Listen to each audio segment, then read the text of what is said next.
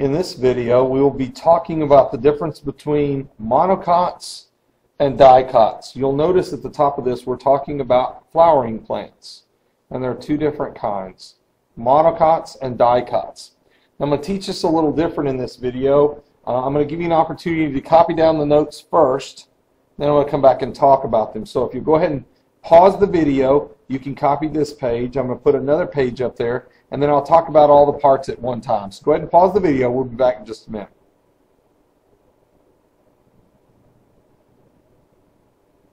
All right, in this video, you've already copied monocots. All right, and I'm going to come back to these in just a second. I want you to go ahead and get the second group, and then I can compare them a lot easier when you have all the notes. So go ahead and pause the video and write down the information about dicots.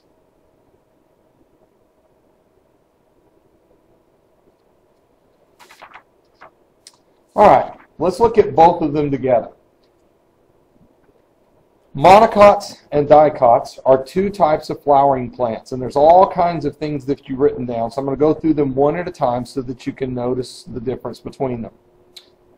Now, the very first thing you see is that a monocot has a single cotyledon, okay, and it deals with the seed and how a seed is formed. It says a seed that creates a single leaf at sprouting. Now, cotyledon is actually where this part of the word comes from. Monocots and dicots should be monocotyledon and dicotyledon, but they shortened the word to monocot and dicot. A single cotyledon, and then in the other definition, you'll see that it has two cotyledons. Now, you may not remember what that term means, so I'm going to show you on another piece of paper so that it makes a little more sense. So we're talking about seeds. Okay? Here's a picture that shows them sort of side by side so you can look at them a little bit better. Now, feel free to pause, and if you're good at drawing, you can copy it down, but I'll just sort of walk through a couple of things for you. On a monocot, which has one cotyledon, okay, you can see inside this seed, this is a seed, has a seed coat, the covering on the outside, and it has the cotyledon. This is the part that's going to sprout when you put it in the ground. It'll sprout up and the plant will come out of that. And you can see where it says embryonic root, that's where the root's going to come out. All of that stuff inside. So all of this is going to come out the top. In the dicot, you'll see the two cotyledons are here, and so you have sort of a background of what it looks like. Now, a better picture than this is one that looks like this. You've probably seen it like this. When you were in elementary school, you probably took a bean, and you would get that bean and probably put it in a Ziploc baggie with a paper towel, and every day you would watch it, and you would see it start sprouting like this. Okay, this is a dicot. Okay, we'll start with the dicot. You put the bean in, you see the root starts to come out, and as the root goes down, you see all those root hairs that we talked about in one of the other videos, and you see how the roots will expand out. But I want you to notice this. There are two sprouts that come out. Okay, they will separate, and then the plant will grow. That's a dicot. Okay, there's your cotyledons that are coming out. So you have these two leafy sprouts, and you can see them right here, the better picture, and they sprout out from there. That's very different from a monocot. In a monocot, this is what it looks like.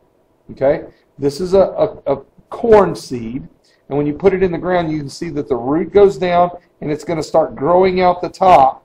But notice what comes out of the ground. This doesn't look like the other one. The leaf is a single shoot, monocot. Mono means one.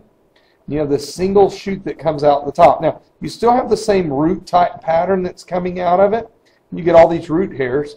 Excuse me. But what's coming out of the ground is going to be a little bit different. Very, very different. And so it's going to be very, very important that you notice the difference between the two. Okay, I'm going to show you one more time. In the dicot, it is formed like this. Okay, and you have the two cotyledons. You can see how different that looks compared to a monocot. In the monocot, it looks completely different. Now, this is the differences between them when you're talking about their seeds or when they're first starting to sprout. But there are a little bit more things. What do you do if the plant is not a seed? What do you do from there? Well, there are a couple other things that can help you. The second thing it talks about right here is that its leaves have parallel veins. And if you'll notice in this picture, you have these long veins that go down the leaf. Good example would be the grass in your yard. If you've ever sat out in the grass, just sort of played with it, you'll notice, especially St. Augustine grass, it has these long veins in it. That's what the monocot look like. The dicot look very different. In the dicot, you have a leaf that looks like this. And in this leaf, this is what you would see on like a tree. You have this main branch that goes through here, then all the veins come off from that. Very, very different. It's branched. Okay? And so you can really tell the difference. Typically, we see these on trees. And that's where you and I would see it. And it has these big leaves, and they have these big veins, and you have all these little veins that are coming off in different directions. Very, very different from one another. Okay? Let's look at another difference real quick. The flowers. If they flower, right here, the flowers are in multiples of 3. If you count how many petals, 1, 2, 3, 4, 5, 6, it's a power of 3. Monocots have that. Dicots look a little bit different. When they have their flowers, they're going to be in multiples of 4, multiples of 5. So if you count on this flower, 1, 2, 3, 4, 5, 6, 7, 8, 9, 10, which is a multiple of 5, that's the red ones and the yellowish ones here, you have 10. So scientists have found there's some big differences in the full-size plants, even if you don't know the seeds. Okay? So in the first section we were talking about the seeds and what they do when they grow. If you don't know what this is a peanut. When you open a peanut, maybe when you go to the Rangers game or something like that, when you open a peanut from the shell and take the two halves apart, you can see the cotyledons inside. Easy, easy, easy to see. And then if it's a full-grown plant, you can tell differences between leaves. You can tell differences between flowers as well. Okay? The next thing they talk about is the root system, and I'm not as worried about that. The root system, look how the root system really, really, really spreads out for a monocot compared to a taproot. Okay? Trees have a really deep, deep taproot. Now this is obviously a carrot, which falls into this category because of the type of leaves that it has on it. You have this really long root that goes really, really deep. So a plant like this tree right here would have a taproot that goes way down deep to try to get as much water as possible, and then you would have all the other roots coming off of that. Okay? Last but not least, putting them sort of in categories, your monocots are going to be sort of your grassy plants, like we talked about the grass in your yard. Corn have those real long leaves. Sugarcane, grasses in your yard, that would be a big one that you would see every day. Sort of like these plants you see over here on the side of this picture as well. Those would all be monocots. Okay? So you can see all the characteristics. On the dicots, you will see that these are the ones that we see as sort of being woody, like a tree. You would get wood from it.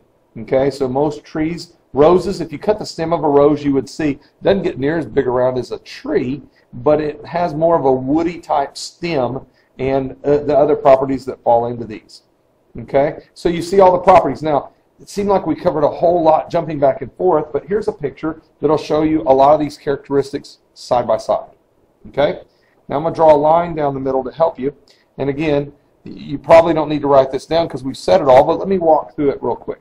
We started talking about monocots and dicots, and so we said monocots have a cotyledon. They have a single cotyledon compared to that of a dicot. So you can compare them right here. If you look at the flowers, you have a full-grown plant. You're going to have in multiples of 3s. And then in these dicots, you're going to have 4s and 5s. When you talk about the leaf, they have these long, long, long veins compared to the branched veins that you see here. Okay, so that's a lot easier to tell the differences between them. And one part we didn't talk about here, when you talk about wood, you've seen this when you cut a piece of wood, you can see the rings, and you talk about counting how old a tree is approximately by counting the rings. These plants don't have that. Now I'm not going to go into details about vascular bundles, but here's really the difference. These are very durable and hard.